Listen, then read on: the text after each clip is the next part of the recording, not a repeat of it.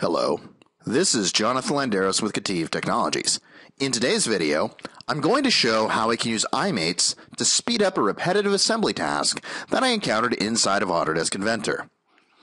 Looking at my screen, I have the lower table for a small end table that I was designing inside of Inventor, and one of the things I need to do is place 4 dowels in each one of the legs.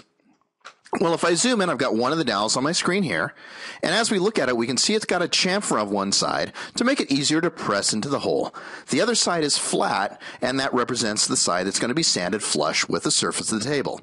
Now, in practice, this is probably more detailed than is necessary, but it's an example, so just go with me on it, okay?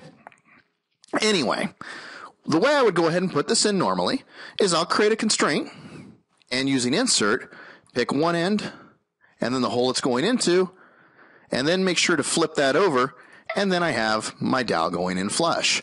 Now I have to do that 15 more times, so even though it doesn't take very long, it's still going to take a little bit of time. And then again, I may want to do this later on future projects, so why don't we make this a little bit easier? I'm going to take this dowel then, and I'm going to right click, and I'm just going to open it up inside its own file. And I'm going to go to the Manage tab, where I have this iMate icon right here, and I'm going to select that. When I select that, I get the assembly constraint dialog box, but it's only got one button right now, so only half the solution. But other than that, it works the same. So what I'll do is I'll choose insert, pick the end where I want the insert, and build in my flip choice right here, and hit OK. I can save that, and let's close it and return back to the top level model I was working on before. With that closed, I now have that dowel, and when I select, we can see that I get this glyph right here, and that represents my constraint. So now what I can do is I can hold down the Alt key, left click, and drag it to the hole I want to place it in, and then let go of the left mouse button. It'll snap into place, complete with the solution, the flip, and everything.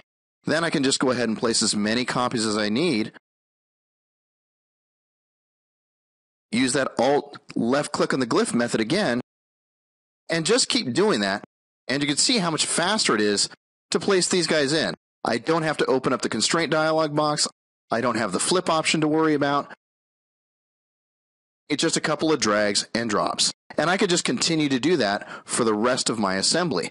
Not only that, when I have another assembly that comes up later on, because I know I'm going to use these again, then I can go ahead and use it there too. I don't have to remember anything or place anything.